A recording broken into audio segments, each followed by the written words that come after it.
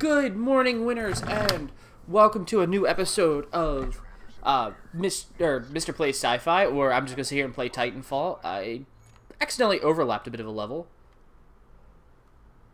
Don't get captured again, BT. I will avoid all shortcuts. God, I like that. So this is one of my favorite levels, but today I want to talk to you about something that I really come to enjoy in games. I like a lot of sci-fi shooters. I like these arcadey shooters, and one of my favorite parts about them is who you are and what you are when it comes to playing these games. Now, when you play most of these games, you're this super soldier, this space marine, and you have these abilities. What just happened?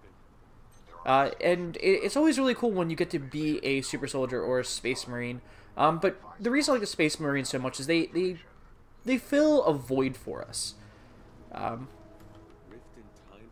How does that happen? They fill a void for us. Now, a lot of times when you play something like this, you get this overly cliche idea of this is what you were made for. You were built for this. Even now, we all want to have a purpose. We all want to be like, I was made for this. And it's very cliche to say that. But when you play a game like this, when you play a game as a super soldier or a marine of some sort, you are made for this. This is what you've been bred and built for. And it's one of those things that's, I think, really, really epic, just because it's something you don't get to see very often.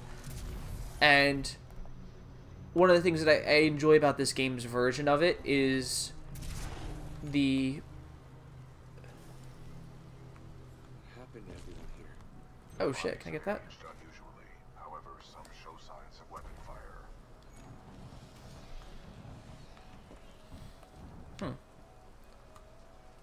Hopefully Anderson's alive.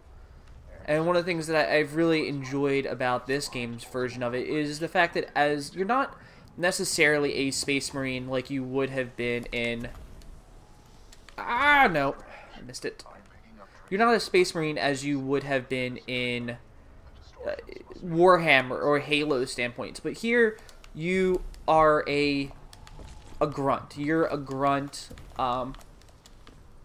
You're a grunt like you would have been in almost any other aspect or point of it, instead of it just being like, oh hey, you're this, you're you were built, you were manufactured, genetically engineered.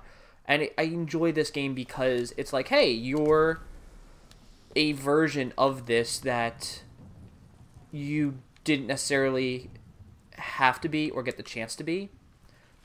And it's nice to sit there and be able to say, hey, this is a normal guy. This is the normal guy that you get to play as. And you get to play as, Jack Cooper. Jack Cooper was a rifleman. If you remember that all the way from the beginning when we started playing this game, you were Rifleman Jack Cooper. Circumstances happen, and of course, as that trope happens, now you have armor, and you're the elite. You are the space marine for it. And I enjoy this version of a space marine because in this one it makes it feel like, oh, they're not necessarily bigger or stronger. You're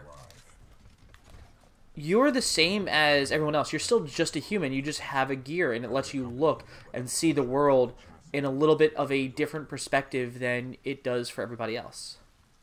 Oh, lucky you. I detect sarcasm. And there's... I like how strong these aliens are. That's fantastic.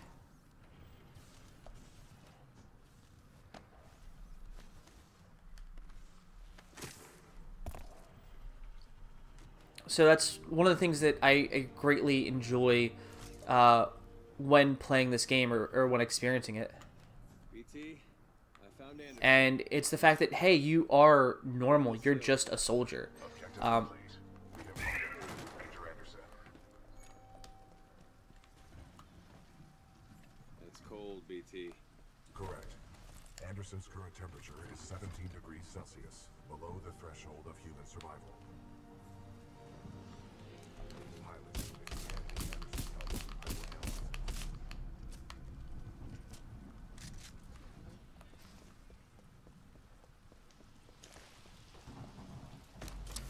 So I enjoy that about this is the fact that you do get to be a normal person. You don't have to worry about being somebody that's built. And being built is probably one of the biggest tropes of science fiction shooters, science fiction genres. You look at something like Halo, for instance, which has its purpose and is built. You're built. You were constructed because there was nothing else that humanity had.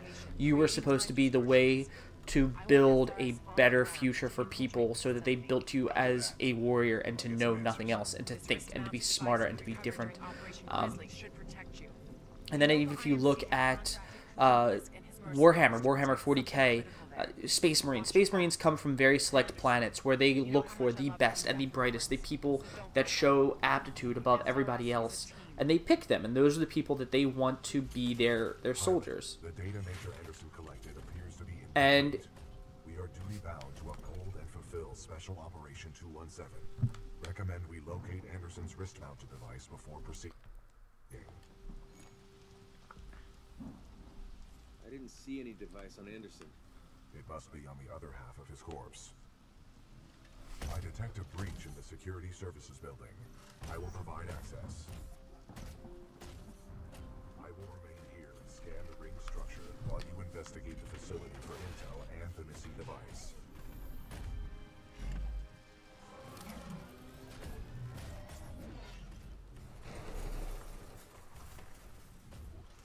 Nice. Maybe next time you can throw me. Noted. And I enjoy that aspect. I enjoy being able to say, I'm sorry, I'm going to get quiet. I like being able to listen to the cutscenes, so I don't want to necessarily take it away from you guys and just talk over them the entire time. So for these breaches, hopefully there'll be a cutscene or something will be happening.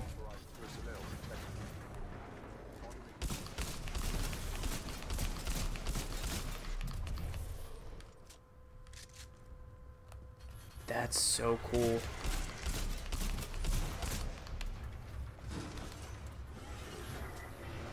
I like how they're decrepit and they're dead and they're not even really a threat to me. They are like zombies almost.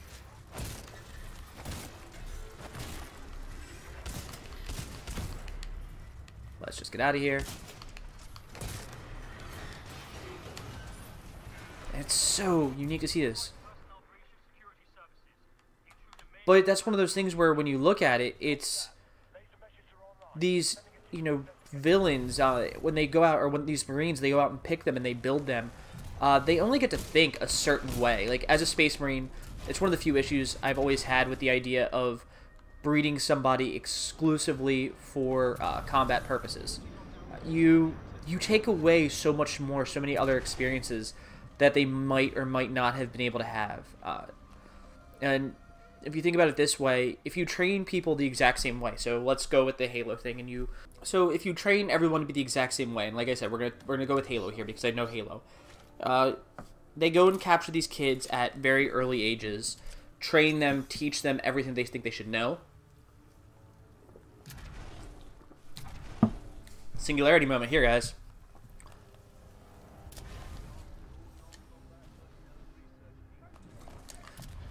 Whoop. Pilot Cooper, I have transferred some of my AI functions into your helmet in order to permit communication across time shifts. Get the rest of the egg engine evacuated and set up a choke point. Additional laser meshes are online. Let's box him in.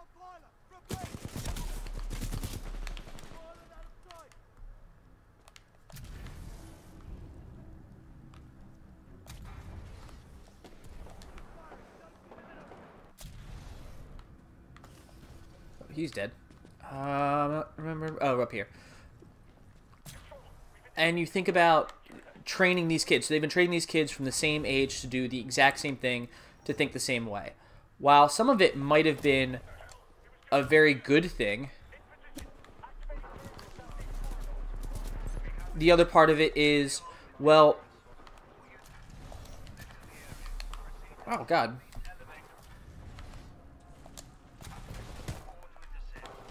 You think about it, like, the other thing is that these kids now all know only the same thing. They can all only fight the exact same way. And it's a shame to actually have that in a fighting force. Because you only get so much abilities there. You only get so many capabilities. And by destroying it, by limiting them and only taking so much and training them all to be the exact same, you're really cutting off what they're going to be able to do. Because the key thing about most of our servicemen nowadays and training them when they're older is they have so much life experience. You take the experience that they have and you make it fit to the experience of what you need them for. So if you have someone who's extremely good at math and then you're like, hey, we need you to do an artillery job, well, that math angle, shit like that's going to be a lot better for them. They're going to be much more capable of firing those weapons. And it's a fantastic idea to actually sit there and do that. And while it's cool, it's like, oh no, they've trained. All they know is combat. They don't know how to lose. Or whatever thing you want to tell yourself. You've limited what they know by...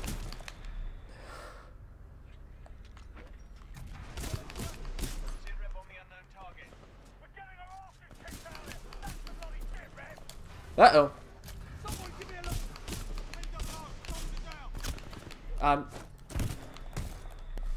Yep.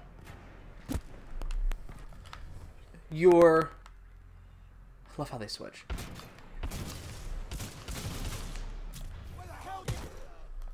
You're only giving them so many things that they can do. But that's where we're going to end this conversation. We're going to pick back up on this in a minute, guys, because I know I've rambled a little bit talking to myself here. If you guys enjoyed this, don't forget to like, comment, subscribe, follow us on Facebook, Twitter, and Instagram. And as always, keep it weird.